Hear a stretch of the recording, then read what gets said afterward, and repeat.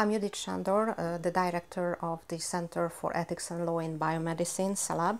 We are looking at how to protect genetic data, what genetic data means for individuals, for groups of individuals, and for the society, how to protect the privacy of the individuals in this new context. Can I control my genetic data? For instance, can I control that it will not be disseminated without my knowledge to insurance companies, to employers, or if there is any communication between research of the human genetic data and for instance, forensic use of the genetic data. I think the field in which CELAB has started to work in 2005 is such an area which is increasingly developing all over in the world. And the focus is to try to see the social, ethical, legal implication of new technologies, and we predominantly focus on biotechnology.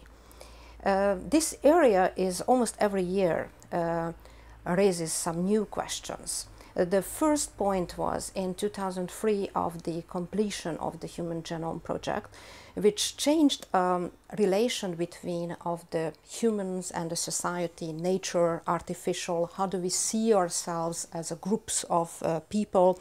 And we started to thinking about of new categories of so-called biosocial identities, when people are also reflecting and thinking about their identities based on not exclusively on social criteria, but also of something of somatic or genetic.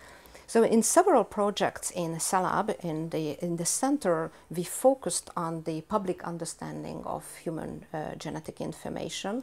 I think that we had a very strong background because we conducted several projects in a so-called biobanks. There are huge collections based on populations in Iceland, United Kingdom, or in Estonia, when they systematically collect genetic materials and personal and healthcare information on the humans. Of course, the hope is that with these large collections of biological samples, they can make new types of research, they can develop individually tailored pharmaceutical products. But the fear on the side of the society that maybe this data will be used for some other purposes, the purposes which they cannot control.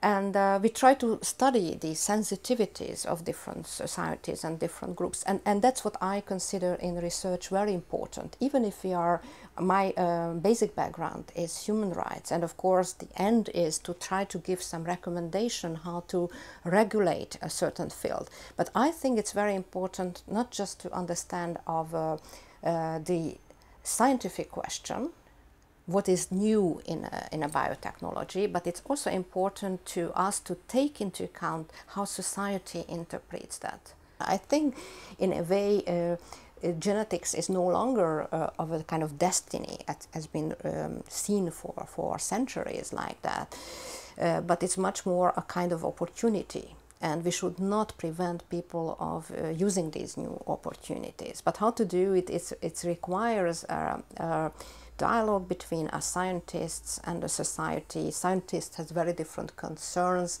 They often see therapy and research, academic work and biotechnological patterns in continuum, and for the society and for the research participants, these are not the same.